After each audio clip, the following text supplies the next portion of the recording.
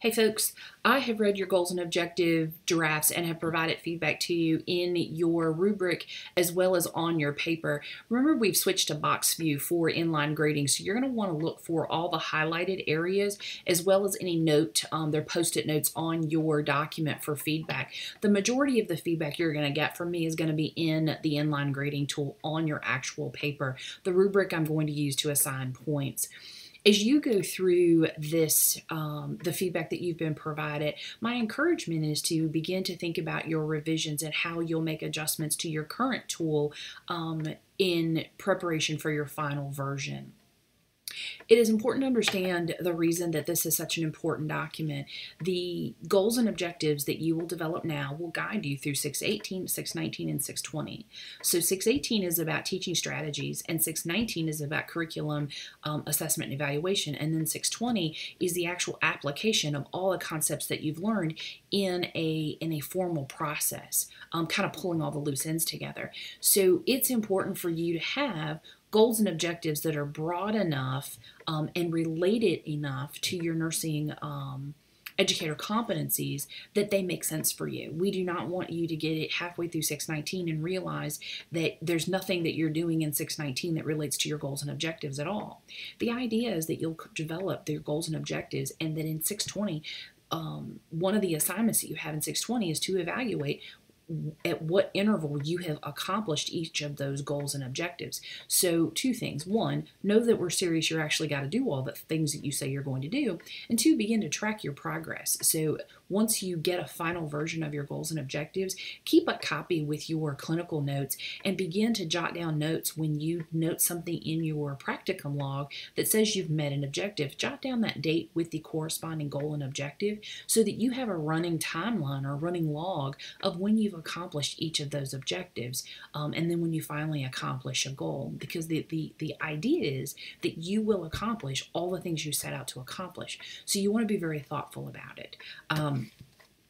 This is your Nurse Educator Competency book. It has all of the NLN core competencies in it. If you do not have this book, it is a required book, but if you're currently using the PDF version that's provided to you in the course, that's okay. Just know that you've got to have some version of it and that you need to understand it. So when you think about your goals really need to be focused on your skill and your development. So if one of your goals is to function as a change agent, then begin to think about what does that look like from a development standpoint. So if we know that competency 5 is functioning as a change agent, an appropriate goal for you would be that by the end of Nursing 620, this graduate student nurse will demonstrate advanced skill in the role of a change agent within the practicum environment related to this topic. So maybe it's a change agent related to policies regarding breastfeeding. That you want to do something that stirs up a change in your organization related to breastfeeding compliance or recommendations. Think about what that goal looks like. It's very much focused on you and your skill development as a change agent. And all of your goals need to be that, to have that kind of structure to them so that you have a time frame that you're going to accomplish it, that you're referencing yourself as the graduate student nurse, that you're referencing a NLN competency in some way and making it personal in some way related to your practicum environment. Whether you are, maybe you're dealing with undergraduate students or graduate students or hospital nurses in an emergency room. You want your goal to have a really nice blend of a time frame, a population you're working with, and it needs to clearly connect with an NLN core competency. Now, there are times that you may use one or two competencies in a goal.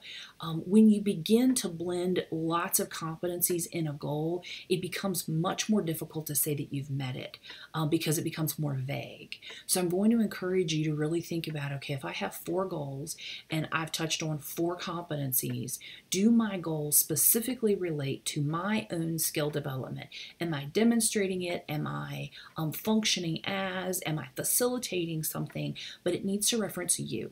And your objectives are about your process. They specifically deal with the things that you will do in your practicum or your practicum experience that will help you accomplish the goal you said you want to accomplish. And you're going to use the skills that are listed under each of your NLN competencies that are provided in your book, skills or attributes, I'm not sure which word your book uses. You're not going to copy them verbatim, but you're going to get the general idea of what does it mean, if we're talking about being a change agent. So your book says when you're looking at a change agent, to model cultural sensitivities, integrate long-term innovative and creative perspectives in a nurse educator, participate in interdisciplinary efforts, evaluate organizational effectiveness, implement strategies, provide leadership in the parent institution, or promote innovative practices, or develop leadership skills. All of those are things that a change agent does. So when you begin to write your objectives, they need to relate somehow to those attributes of a change agent. If you have listed things that can be done once and checked off, write a lesson plan, check. Teach a lesson, check. Conduct a post-clinical debriefing, check. Those are not objectives, those are tasks. Those are things that can be done once and checked off. You want to be able to broaden that and be able to say, if you want to demonstrate skill at debriefing, let's say you're debriefing after simulation, then an appropriate objective would be that you would facilitate debriefing post-simulation in a variety of settings. That says, I'm going to go to multiple simulations and I'm going to do the debriefing for different things versus facilitate a debriefing after simulation. That's a one and done, and that's going to be too narrow. All of this feedback has been provided to you. My hope is one of the challenges, and I'm not a big fan of having this be the very first assignment, but it has to be the very first assignment because you got to get moving, is that this is hard. And so often we think, oh, I got this, and we bang it out, and then we move forward, and then you get feedback, and then you cringe. It's like, man, I thought I had this. And then you don't have it, and then you're disappointed, and it's the first week. Know that I know that. But the reason that you're given substantial feedback, the reason that you're encouraged to make revisions and rewrite, the reason you're given a draft at all is because it's important. So take that feedback and really process it and apply it and make changes.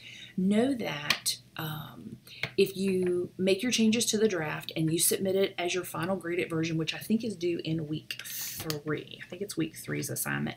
After I'm done grading the teaching philosophies next week, any of the final versions that are posted, I will try to make time to go in and grade those for you so that you have feedback as a pretty quick turnaround. It is expected that before you submit clinical log number 1 that you have been in the practicum setting at least once. My goal is to get you approved as quickly as possible, but the rate limiting step is your ability to kind of pull the feedback together and get things posted for submission and be graded. So know that the earliest that if your draft was not approved for to start your practicum now, that the earliest I'm going to look at them again, and that would be your final version that would be submitted for grading in week 3. I will try to do that next week after I grade your teaching philosophy papers. If you are unclear about feedback or you want to discuss your feedback, know that I'm here. I'm happy to walk through that feedback with you. I am leaving tomorrow to go on vacation. I am not falling off the grid. I'm getting on a train. So I will be taking a train from Washington, D.C. to California. So I will be relaxing and trying really hard to take in the sights, but I am not falling off the grid. So I will be very available by email, so we can exchange emails and connect if we need to. Okay, I think I've covered everything. Let's talk just briefly about your teaching philosophy paper next week. Folks, the biggest mistake people make with this paper is they wander all over creation and they never provide a concise teaching philosophy. What is it that you think about teaching and learning? What is your theoretical underpinning? And tie all that together. I find that a really good way to structure this paper is to begin the paper with, this is my teaching philosophy, and then spend the rest of the paper addressing the rubrics and the questions that are posed to you. I think that keeps you out of kind of wandering as you move forward in your paper. I'm looking to see if there's anything else I need to tell you.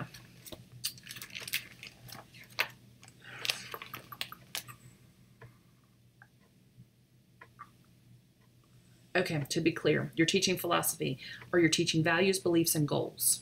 Okay, values, beliefs, and goals. If you are succinct in telling me what your values, beliefs, and goals are, then you can hit everything else. Keep in mind that you're teaching philosophy, your values, beliefs, and goals needs to have a theoretical underpinning. What theory supports your values, beliefs, and goals? And can you say that succinctly in a couple of sentences? It'd be great if we could like make a bumper sticker out of it, but that's too concise. But I do want you to be very clear. Think about if somebody walked into an elevator and said, hey, tell me about your teaching philosophy, and you had from floor 1 to floor 10 to tell them. You got to be able to be pretty clear about what you think, what you believe, and what you value for related to teaching to get that out pretty quickly. So I want you to be able to articulate that well. It's 5 to 7 pages, title page, reference page. You need to support your ideas. Remember, scholarly sources or peer-reviewed journal articles. Those should be your go-to sources when you're supporting any of your work. This paper lends itself to level 1 and level 2 headings at a minimum. Be sure that you're using APA, and remember that APA is not just headings and references and citations. It's also professional syntax. It's professional vernacular or taxonomy. You want to use professional writing with good grammar as you move through this course, just like you've been expected to before now. So anticipate those things being evaluated as part of your grade as you move forward. As I went through all of your introductions, I'm always interested to kind of look for commonalities and what people have in common. The person who lives, and the other thing I always look for is like who is furthest away from Liberty. So your classmate, Kristen, she lives in the UK. She wins the award for being the farthest from campus. Let's see.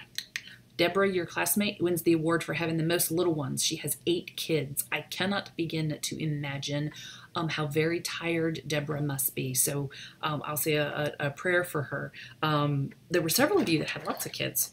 I think Deborah had the one that had the most. The specialty area, going along with having large families, the specialty area that was most common actually was tied. I think it was almost tied. Labor and delivery and the emergency room were very, very close in the areas that were most specialized. We have states that are most commonly represented in our course. Virginia and North Carolina tied, which is almost always. Normally Virginia has a few more, but North Carolina is coming up there, so that was pretty cool. Lots of fur babies, lots of dogs, but I don't know what's wrong with you people. No one has beagles. So I'm always interested to see kind of like how you spend your time and how many fur friends do you have. So it was really cool to read all of your notes. As you can see, it is about 4 o'clock here Eastern Standard Time in Roanoke. I live in Roanoke, which is about an hour and a half southwestern Virginia away from Liberty. And as you can see, at 4 o'clock, it is nap time. So Gracie is the little dog. I guess that's my right, your left. That's Madeline. That's Gracie. In just a little while, they're going to wake up and they're going to realize it's DINNER time. And if I said the word, they'd both wake up. The other thing, and don't tell anybody I told you, but it really is nap time because it's a holiday and my dear husband is around the corner also napping. So clearly I am the only one in this house working. We have 4 active duty military members in our course, and we also have 1 spouse of an active duty military person. So especially on Memorial Day, we really want to say thank you and pray blessings of praise and gratitude for these active duty service people and their families who sacrifice to let them be active duty.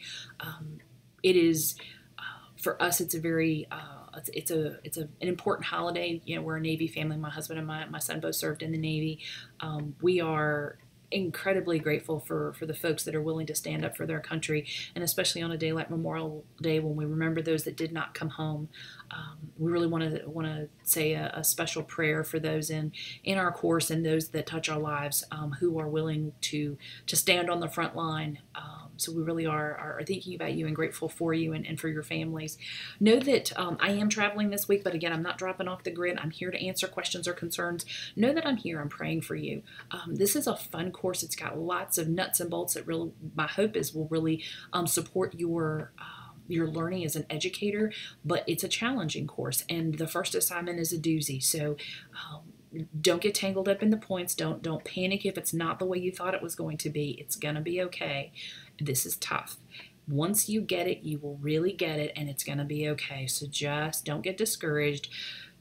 Take a deep breath and begin to work on your revisions. Reach out with questions or concerns. Do know that I'm here and I'm praying for you. I am just a click away. I hope you have a great week and a good holiday. Take care.